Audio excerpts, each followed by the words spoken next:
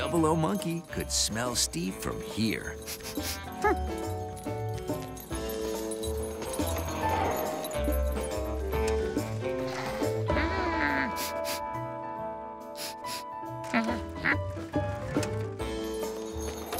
His tracking devices were working like a charm. Oh no, Steve's scent was drowned in a sea of similar smells. George would never be able to pick up Steve's trail.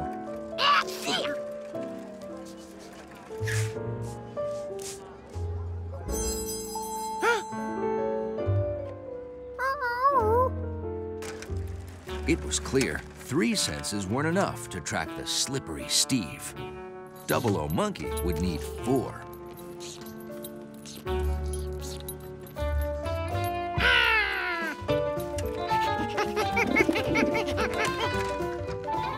Luckily, he knew someone with a taste for tracking. Or at least a taste for treats. I hope Charky is able to follow the crumbs. Otherwise, I'll be covered in whatever Steve's making me this time. Time was running out for Double O Monkey. The recital was tonight. This had to work.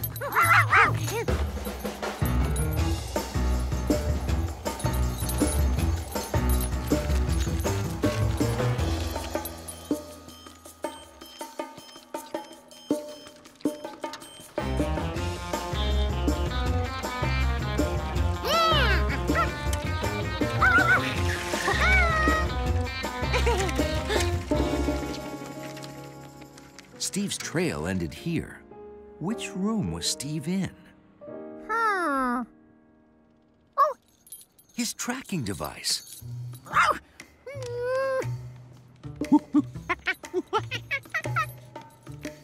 The sound was louder here. He could smell the backpack too.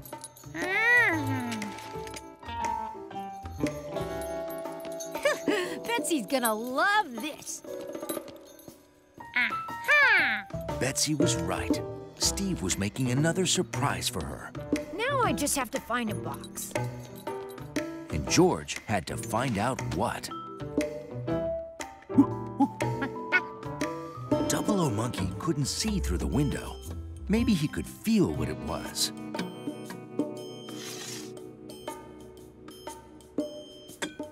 It felt like a jar, and it was wet. Paint? That was a weird good luck gift. Although Betsy did love to paint. Maybe Steve had a whole set of paints for her?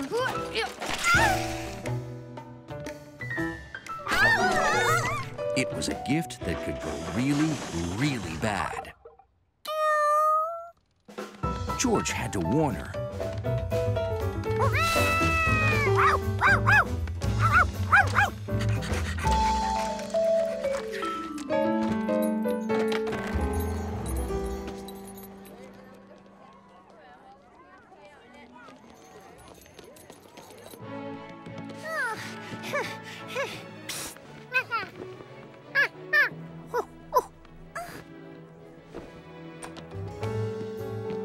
Double O Monkey was too late.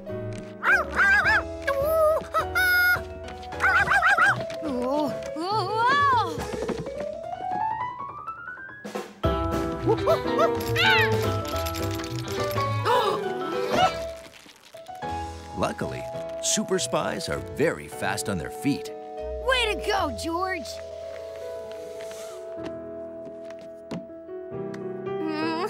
Here we go again.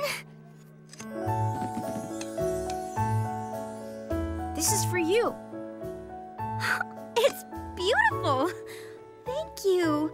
But why'd you make me a vase? Because it wasn't anything that could slop on you. Look, it's supposed to be you doing your solo. The paint got smudged somehow when I set it out to dry. But I kind of like it. It makes it look like you're actually moving.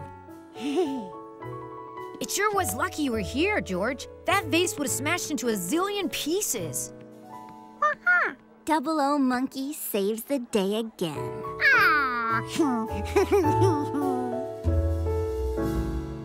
and then he wasn't. Sir, the drive belt snapped.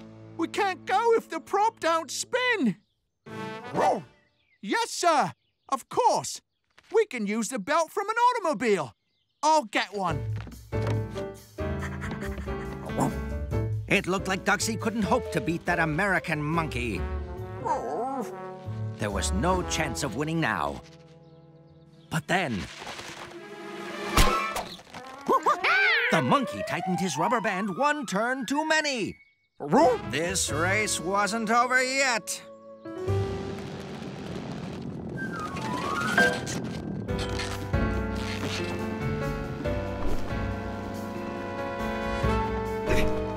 No power! Without propellers, my ship will go wherever the wind blows it. Almost!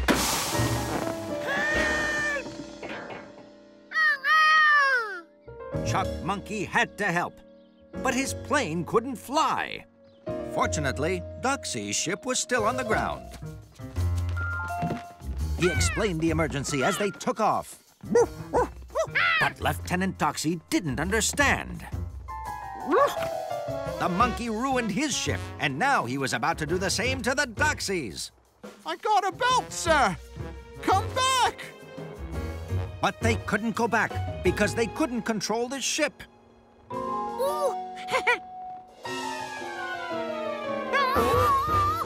If they didn't get a belt quickly, they too would blow into the Eiffel Tower.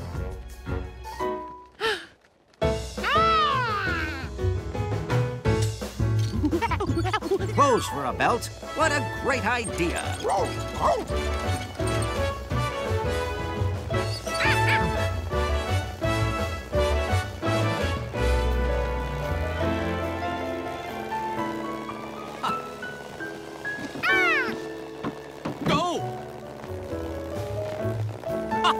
How can I ever thank you? Putting the Baron in an emergency life balloon, the clever flyers used their ship's propellers to create a wind to blow him back to the landing field. They saved the Baron, but they were in last place. Still, no obstacle was too big for Chuck Monkey and Lieutenant Duxie. Maybe together they could win this race.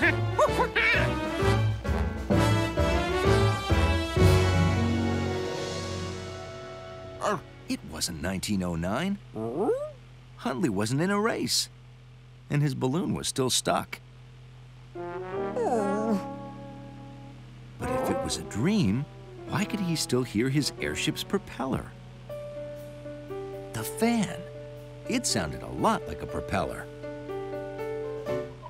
And it looked a lot like a propeller.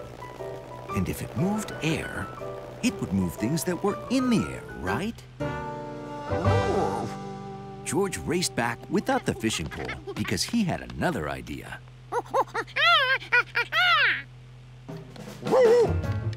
And it was the same idea that Hundley just had. George aimed the fan. Hundley barked orders like a famous aviator. Aiming the wind behind the balloon, George could push it where he wanted it to go.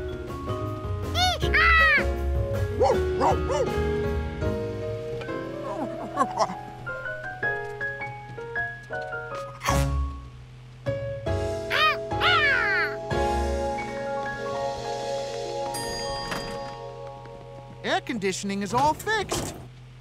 Hundley, you're relieved from duty. You want to go to the park and fly that plane, George?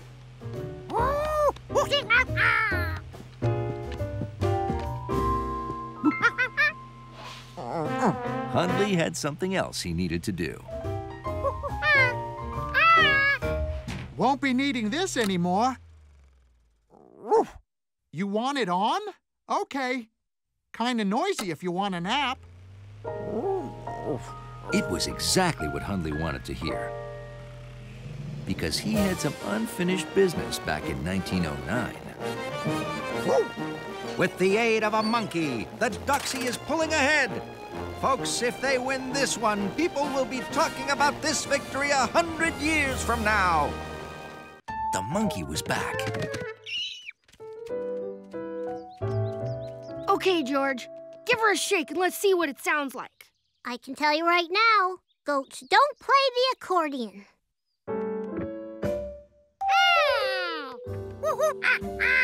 That's another thing goats do. They chew things, especially boxes. Goats do eat an awful lot, but if there were a goat in there, we'd hear it moving around. It moved! I heard it move! Hello, Mr. Goat! Hello!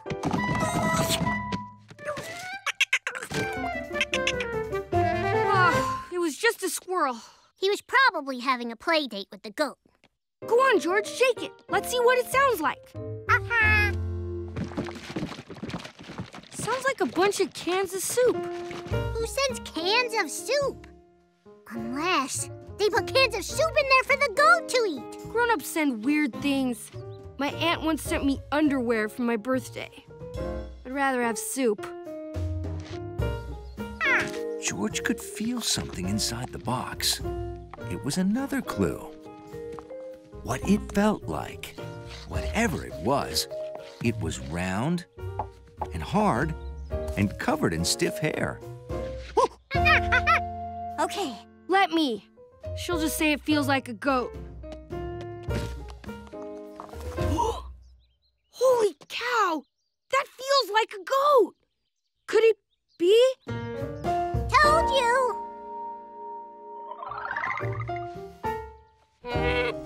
Goats were smelly. But the box smelled like, well, George didn't know exactly what, but it didn't smell like goat.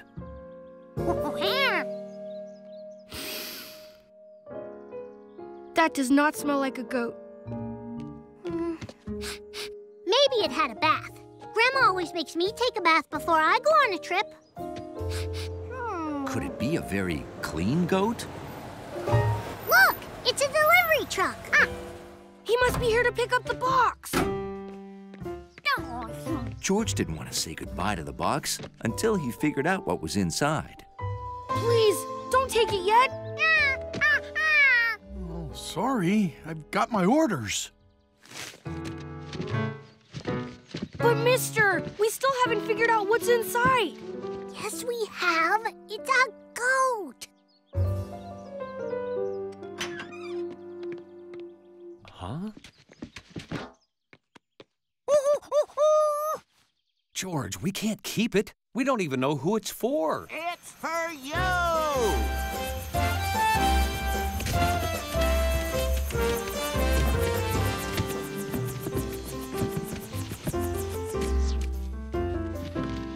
We left it here this morning. Why haven't you opened it?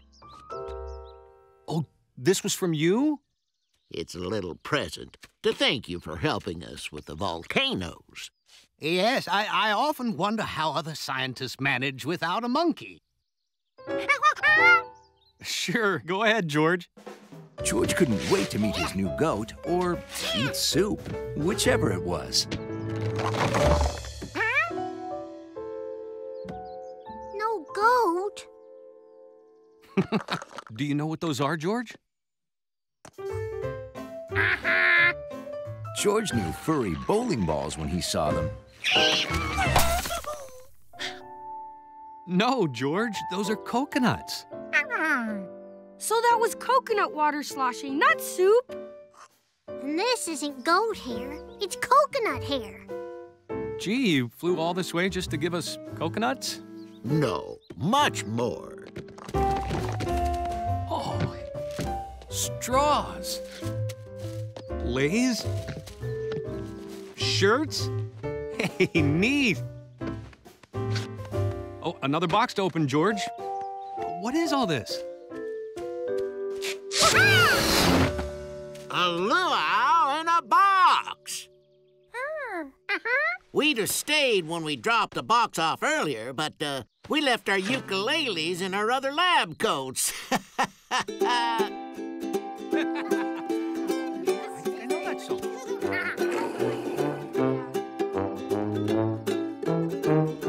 Well, George, we learned an important lesson today. A box can weigh, feel, and sound like a goat, but if it doesn't smell like a goat, it's probably coconuts.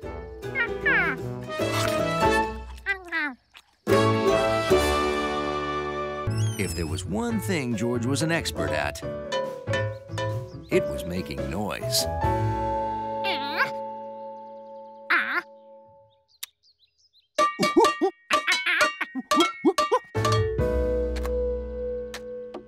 I have to set it on repeat. It'll go all night. George's noise machine was sure to keep the deer away.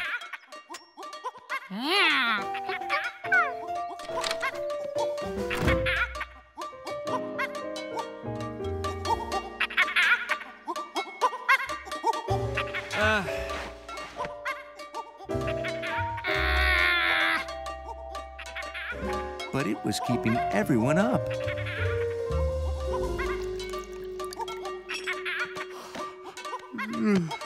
Morning, George.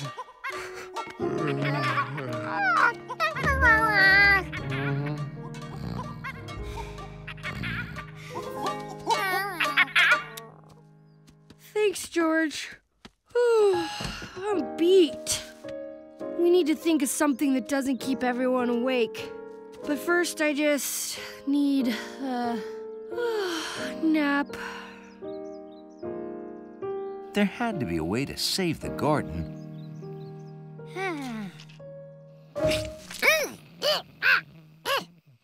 Tree sap. George didn't like the way it made his fur feel sticky. Maybe George could find a way to make the garden sticky. Tape was sticky. It would keep the deer out of the garden all right. Unfortunately, it kept them out too. Well, this isn't going to work. The proper way to approach this problem is scientifically. And scientifically, I'm out of ideas. We tried to keep the deer out with a scarecrow they could see, noises they could hear, and sticky tape they could feel. What's left?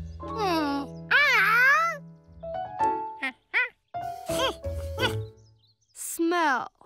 Yeah, I tried that once on my mom's garden before she got the fence. I made the stinkiest potion ever. Rotten eggs, old socks. Then I put it on my mom's garden. It kept the deer out. And my mom, too. Turns out nobody likes a garden that smells like old socks. Who knew?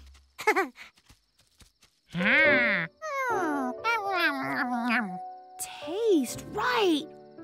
Only deer like the way flowers taste. That's the problem.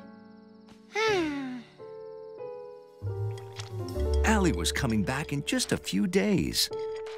And George was worried there wouldn't be any garden left when she got home. But then he remembered something the deer didn't like. Oatmeal. But that didn't make sense. Oatmeal was delicious. It was just oats with a little cinnamon on top. If deer didn't like the taste of cinnamon on oatmeal, maybe they wouldn't like it on flowers either. George made a special flower-protecting formula full of cinnamon.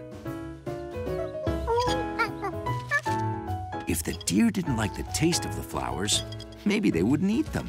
At least, that's what George hoped. The next morning, George and Bill arrived early. There wasn't a single deer in sight. The garden was saved. Not bad for a city kid. The deer had moved on and found food that didn't taste bad to them. And after just a few days,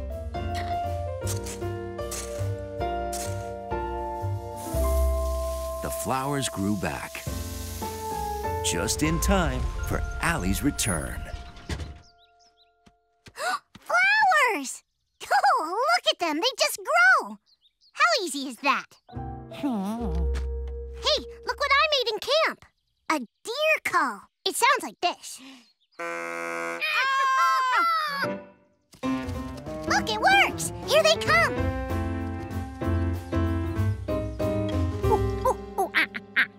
Yeah, I know. My turn. I've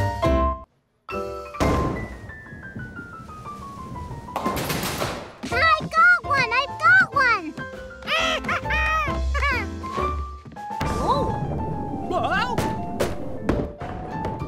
I'll get it.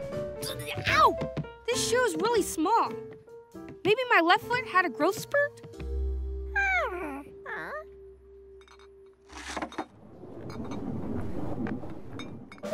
I thought I heard a bowling ball on a snack stand. Maybe it was just thunder. Oh! I found a popcorn! Something was still wrong with the shoes. Lucy and Charlie's shoes were all size 10s. Both Janice's shoes were size 6s. And Bill's shoes were both 9s. So why did they fit differently? The 9s were written in different colors. Why did Mr. Berg's shoe numbers come in so many different colors? Hey, George hadn't noticed these colored signs before. There was a blue man, a red lady, and green children. They were the same colors as the shoes. Maybe the different colors meant they were different kinds of shoes.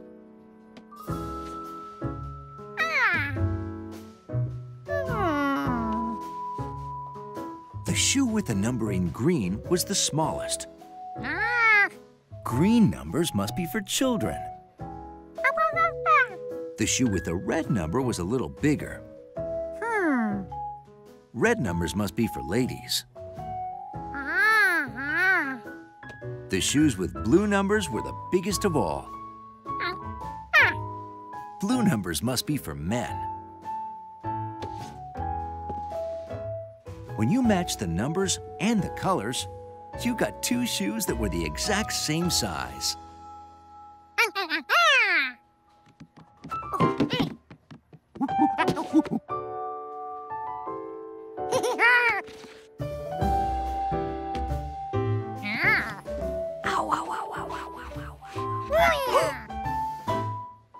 George, what are you... The different colors mean they're different kinds of shoes. How'd you ever figure that out? You're pretty smart for a city kid.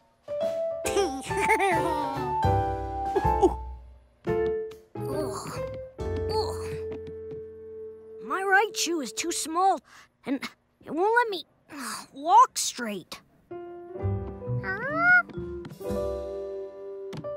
Jimmy already has two shoes with the same color number. So what's wrong with his right shoe? George couldn't figure out what was wrong. The shoes were exactly alike. Could that be the problem? Jimmy was wearing two left shoes. I've got two left shoes? How did I not notice that?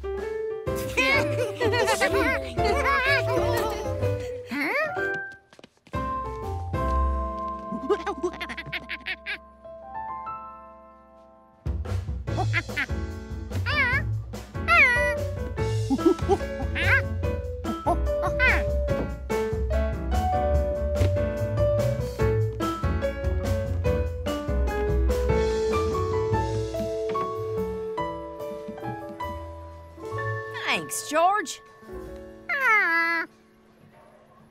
George had finally sorted the shoes perfectly.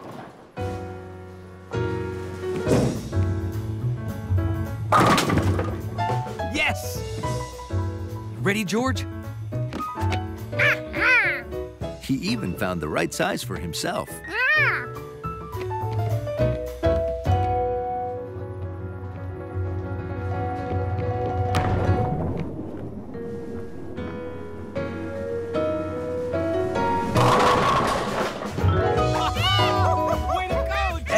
scored big points. The fundraiser was a huge success.